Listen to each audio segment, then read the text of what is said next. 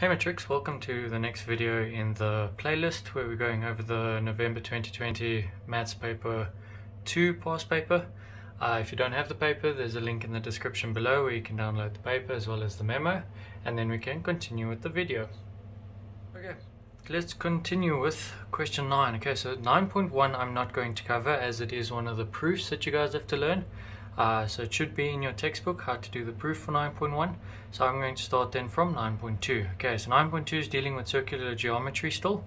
At the top here it says the chord QN. Okay, so we have a chord QN bisects M and P, so M and P, and intersects MP. Okay, so MP over here at S. Okay, then they tell us that the tangent at P meets MN produced at R such that QN, okay, so we have QN is parallel to PR. Okay, then they also tell us that P1 is equal to X. Now, if we look at 9.2.1, it says determine the following angles in terms of X. Okay, so we need to find N2, so N2 sitting up here.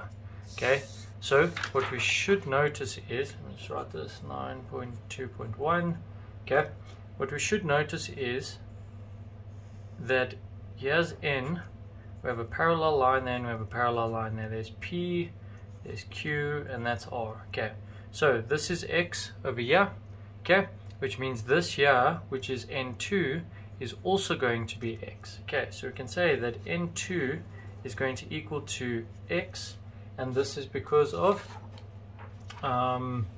alternating angles.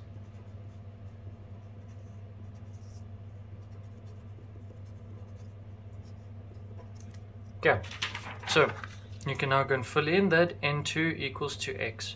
Okay, so we can see the Z or the N, whichever way you want to picture it, happening over there. Okay, now it says Q2. Okay, so here's Q2 over here. Okay, now we know that PR is a tangent. Okay, now in most of these questions, if they provide a tangent line to the circle, we're going to be using tan chord theorem somewhere.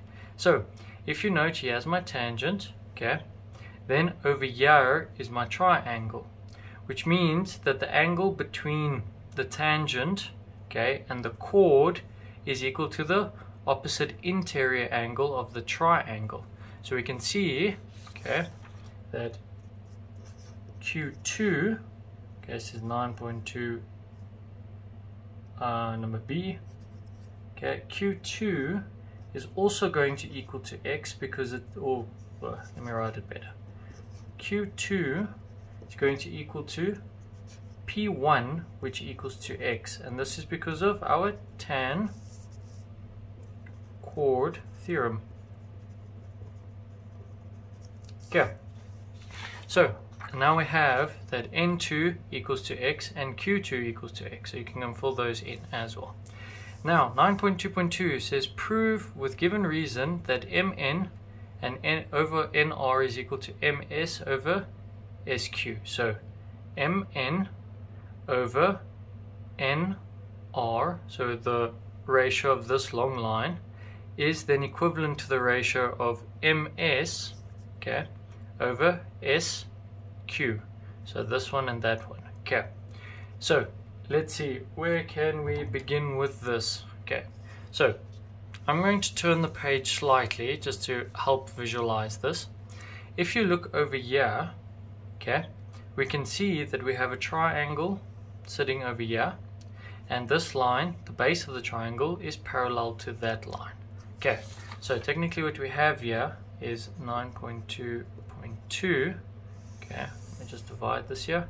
We're sitting with the following triangle. Okay, just roughly drawing it over here. Okay, so this is R, this is M, this is N, this is P, and then this is S. Okay, so, but now they're dealing with SQ. Okay, so somehow we've got to relate SP to SQ, and then we can use midpoint theorem from our triangles in order to solve this. So the first thing that I'm going to indicate is because N is being bisected by this line here, bisect means cut in half, we can see N2 equals N1. Okay, so first thing I have is n2 equals n1, which equals to x. Okay, so that we already know. Then the next thing we can see is that Qn is parallel to PR. That's also given, so I'm just going to state that. So then Qn is parallel to PR.